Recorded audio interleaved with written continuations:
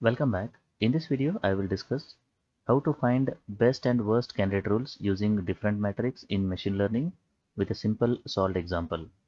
In this case, we have been given a training set with 60 positive examples and 100 negative examples.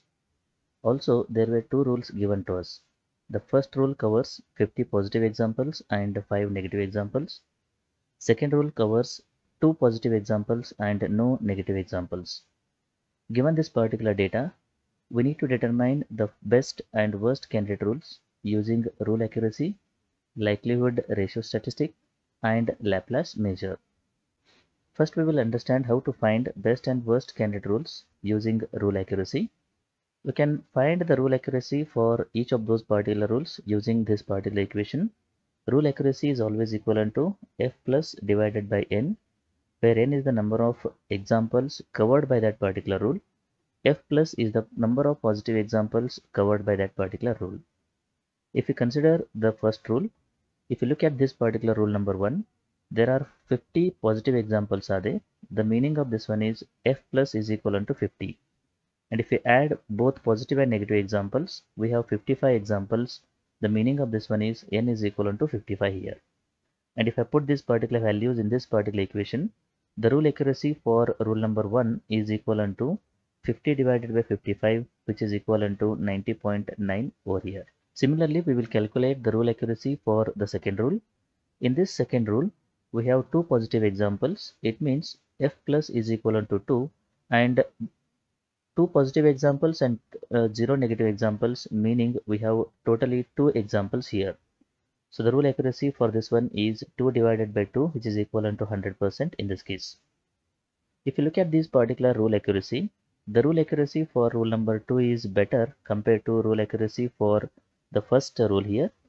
So we can say that the rule number 2 is the best candidate compared to rule number 1 in this case.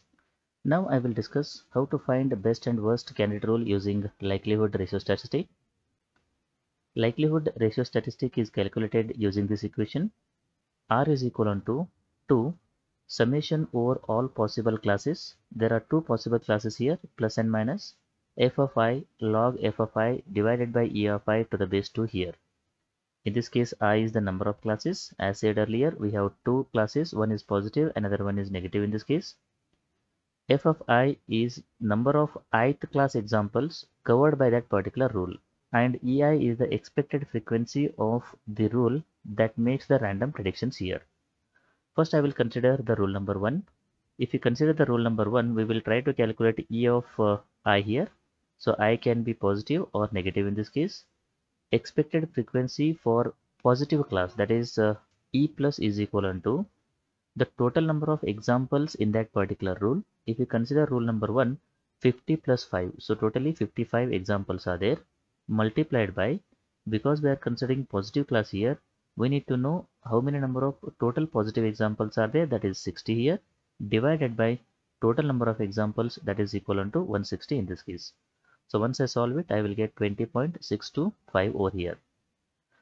Now we need to calculate the expected frequency for negative class, that is nothing but E minus, which is equivalent to again the total number of examples covered by this particular rule, that is 55, multiplied by the negative number of examples, that is equivalent to 100, divided by total number of examples, that is equivalent to 160 here, which is equivalent to 34.375 in this case.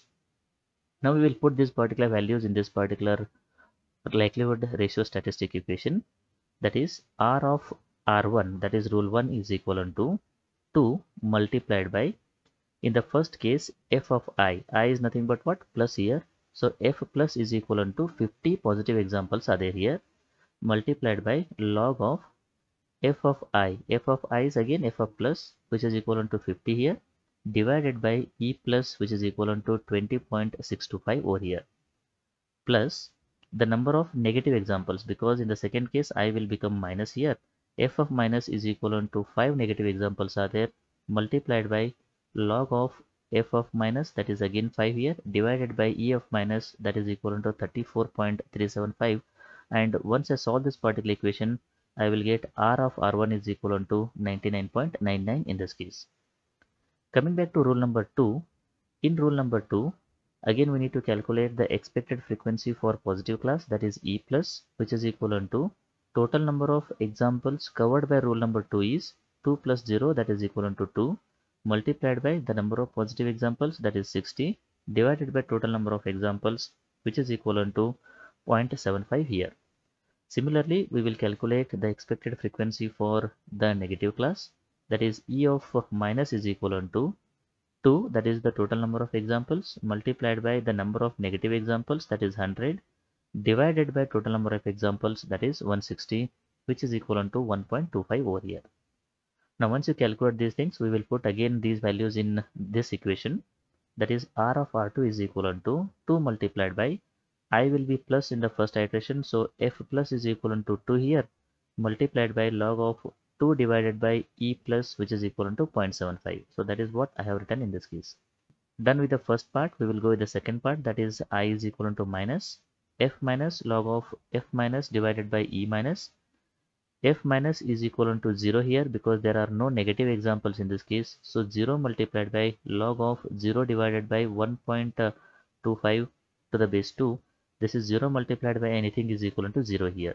So once I solve this particular thing, I will get R of R2 is equivalent to 5.66 over here. Now we have already calculated R of R1, that is equivalent to 99.9.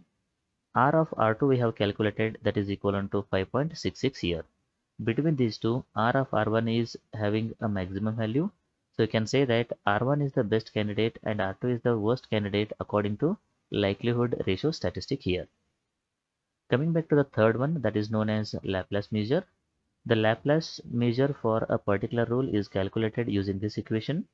F plus 1 divided by n plus k, where n is the total number of examples covered by that particular rule. F plus is the number of positive examples covered by that particular rule. K is the total number of classes. Now we will consider the rule number 1.